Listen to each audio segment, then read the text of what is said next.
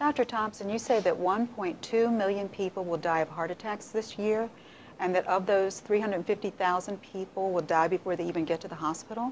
That's right, Raina. 1.2 million Americans will have a heart attack, and about 250,000 of those heart attacks will be recurrent heart attacks, people who have had a heart attack before. And in total, about 450,000 people will die of their heart attack.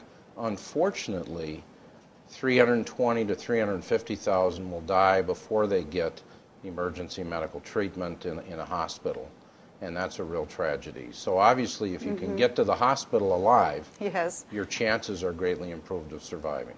Well, that's an alarming number. It truly is. It truly is. So you said also that only 1 in 4 people even know what the symptoms of a heart attack are. Could you talk about some of those symptoms? You know, people who are fortunate, I guess, if you're going to have a heart attack, you're lucky if you have symptoms. And it's interesting, the degree of symptoms does not correlate well with the degree of damage.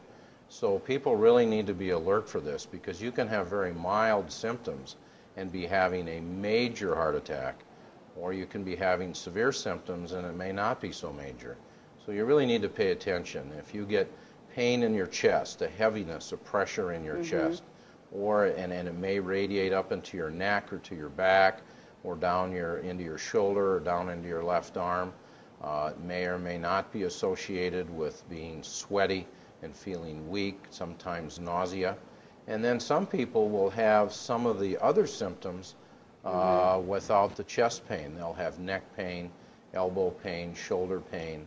So if we as adults get unexplained pain or pressure in our neck, in our arm or shoulder or our back, that we really can't understand why we're having it, particularly if we become nauseated, if we become sweaty, we really need to be alert and say, you know, I might be having a heart attack, I need to get help, and I need to do it right now.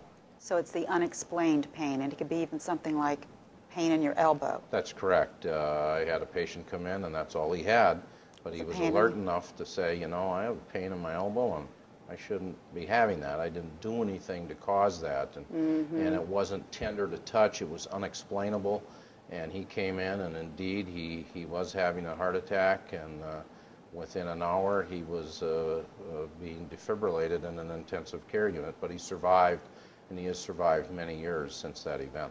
Well, that's good news. Thank you very much, Dr. Thompson.